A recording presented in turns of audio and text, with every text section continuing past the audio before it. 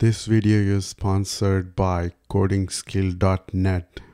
Please visit our sponsor. Let's write a program to compute the square root of a number. Let's say square root of n is m. Then n equals m square. We will use this property in the terminating condition.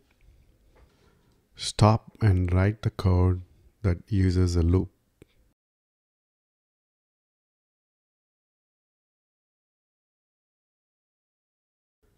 The method takes a number n as the argument.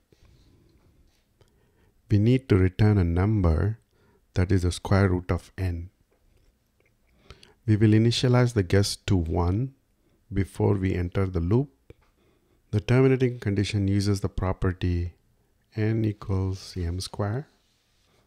We increment the guess by 1 inside the loop.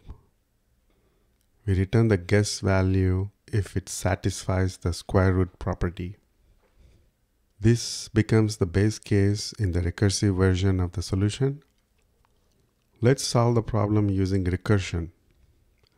The size of the problem is n, the number of guesses. The base case is the smallest instance of the problem. It occurs when number of guesses required is 1. In this case, square root of 1 is 1 and 1 is equal to 1 square. This is the n equals m square property of square root. The square root function takes an argument n. It returns a square root wrapper function that has two parameters, n and guess. The initial value of guess is seeded as 1.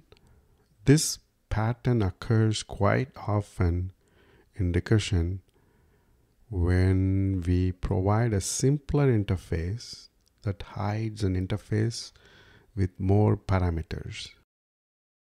The condition that breaks the loop in iterative solution is the base case in the recursive version.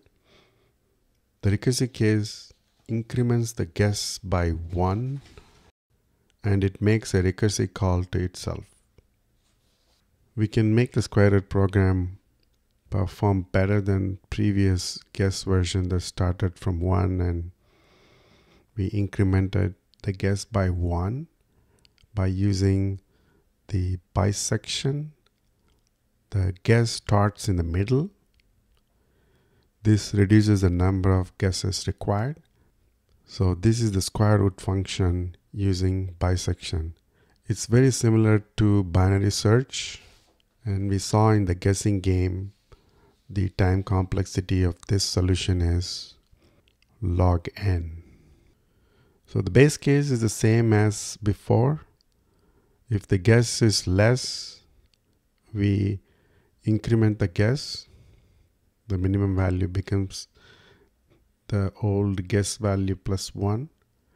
Otherwise, the maximum value is 1 less than the previous guess.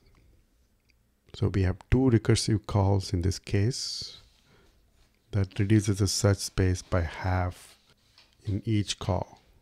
So we can reduce the number of guesses required by using bisection. Sign up for your free coding interview coaching call. Sign up for your free coaching call by going to codinginterview.coach.